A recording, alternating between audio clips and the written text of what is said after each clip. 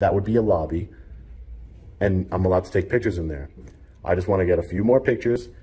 I'm not trying to be there all day.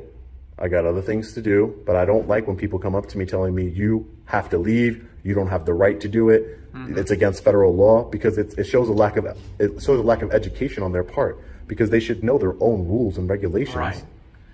And to tell you the truth, this is the first time I've ever had to deal with someone and I understand, and that's why I'm not trying to escalate a situation. Oh no, I mean you're being calm and collected. Yeah, I'm not trying to, and I was trying to do that with them, but they were trying to escalate the situation, and I'm like, hey, just let's take a break, let's look at the rules, because I'm in compliance with the rules.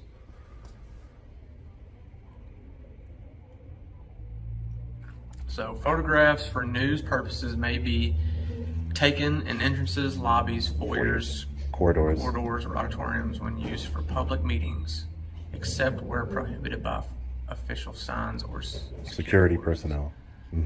That would be like a postal inspector, the postmaster, things of that nature. But again, I'm not disrupting any business. I'm not doing anything. It's for news purposes.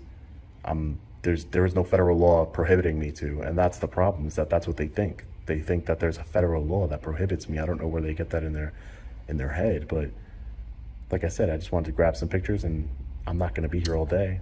Don't want to sit in a post office all day long. I just don't want my rights violated.